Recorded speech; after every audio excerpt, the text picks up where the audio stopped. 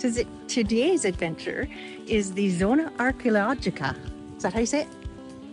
In Tulum.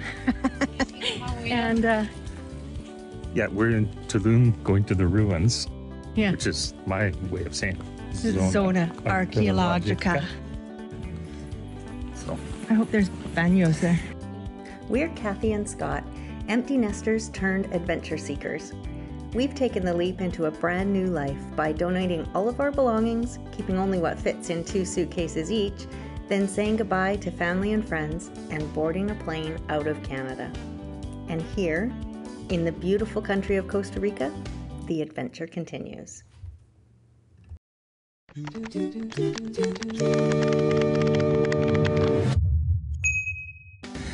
we had to park a ways from the actual wonder, the ruins. And now we're hiking and walking. It's paved. It's not a hike. It's a walk.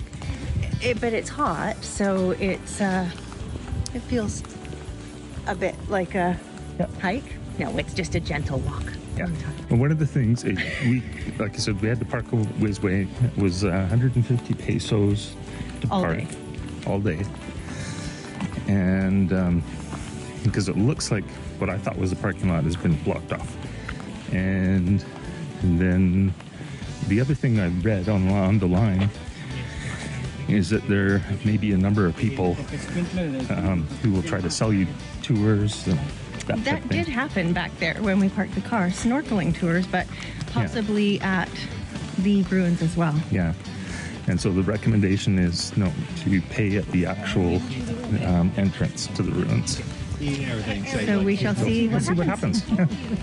We've just entered the park and paid our ticket. You have to have exact change in Mexican pesos. Yeah. So no credit cards. No credit cards, no any other kind of money, and they don't give you change. Yeah. So make sure you have exact. At this point, it's 85 pesos per person. Yeah. Remember to don't get rid of these. You'll need these to actually get in the gate. Once you pay for your ticket, you'll be given one of these. And there's a fellow with a ticket booth that will need to see them in order to let you get in to the rooms. Oh, the clouds are coming. Okay. Already, I am dripping with sweat. It's very, very hot. But it looks like some clouds are coming in. Maybe we'll get rained on. Let's run through the ruins right now. Yeah. Go on.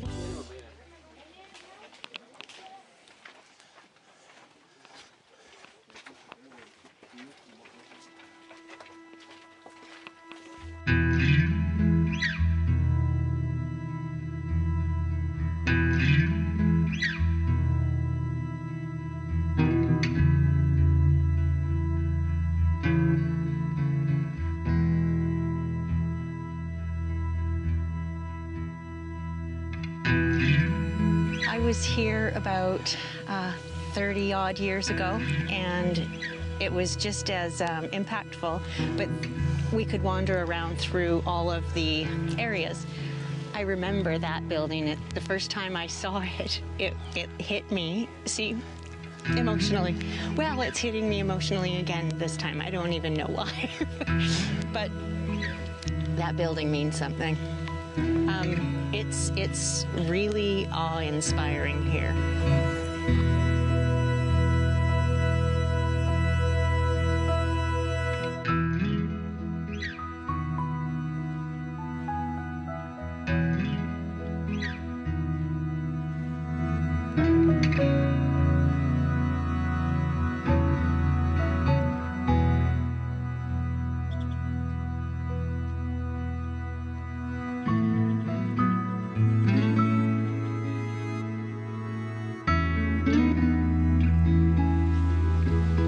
Why you say you feel at home here. It's called the Palace of the Great Lord. That must be it. Yeah. That's a compliment. Yeah, thanks. I took it as one.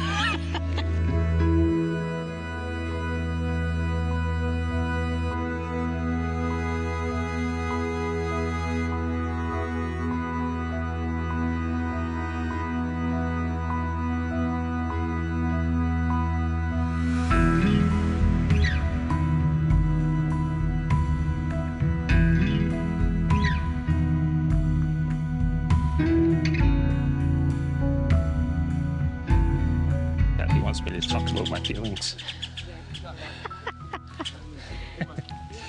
I feel hot and a little bit sweaty. That's not what I'm talking about.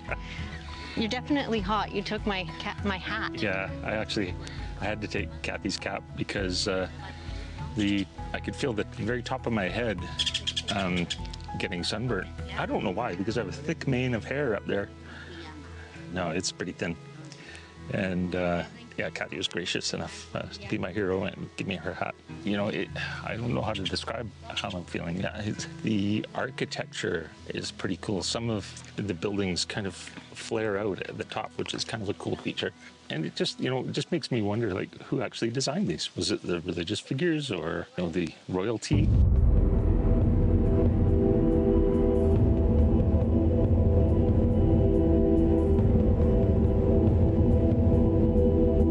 Some believe that the site may have been called Zama, or City of Dawn, because it faces the sunrise over the Caribbean Sea.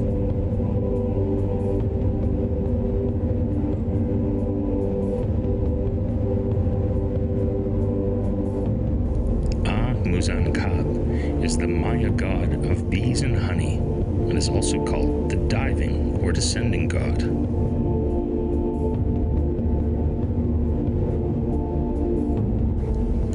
This is the temple of the descending god.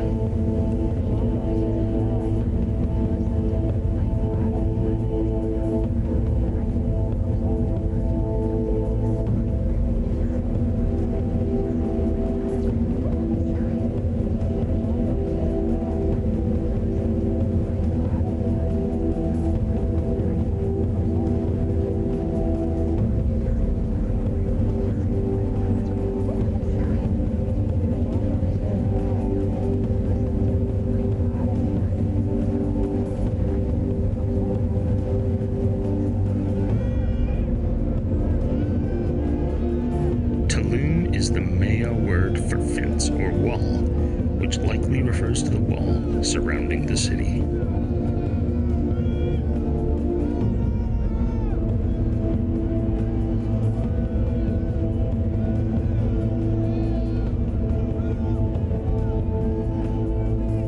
The fort was a key trading site with access to both land and sea, with a key trade item being obsidian. I found a spot in the shade with a beautiful sea breeze, and I'm gonna wait here until Scott returns. He's off taking photos. It is beautiful here and it's mighty hot. I found the best spot to rest right here. Oh, yeah, it's nice. It's like best. Good pictures? I think so, yeah. You have to be quick because people will walk in your way and that sort of thing, which we expect. So, hoping I got some good ones.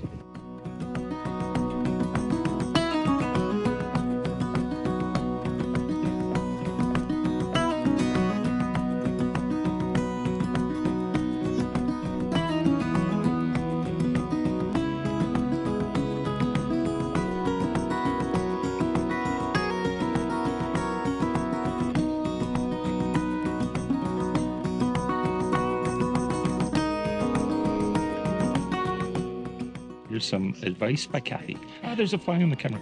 No, you can say it afterwards. You can. Okay. I thought that was the intro.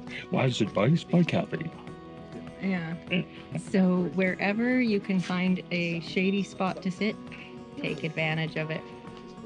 It's hot and moist. And your legs and feet get tired from walking around. I do have to say that I don't have to say it, but I want to say it. We've seen people in crutches and walking with canes. Very elderly. Very elderly, like hunched over and walking with the help of other people. And here I am a little bit complaining. Not complaining, just saying, here's the wise advice. Yeah. Make sure you take advantage of this, the opportunity to sit down in the shade and bring lots of water with you.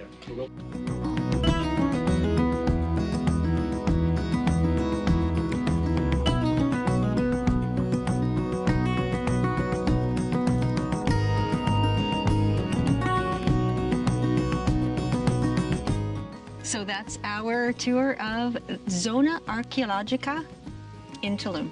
Yes, really beautiful site.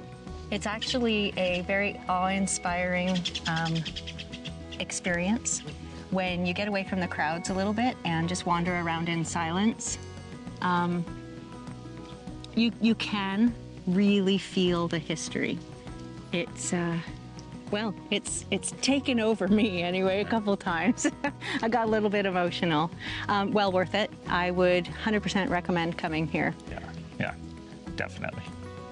If you've enjoyed this video, please give it a thumbs up. If you'd like to see more of our videos and what we get up to, please consider subscribing. It really helps us out a lot. And of course, hit the notification Hit the bell. ding thing.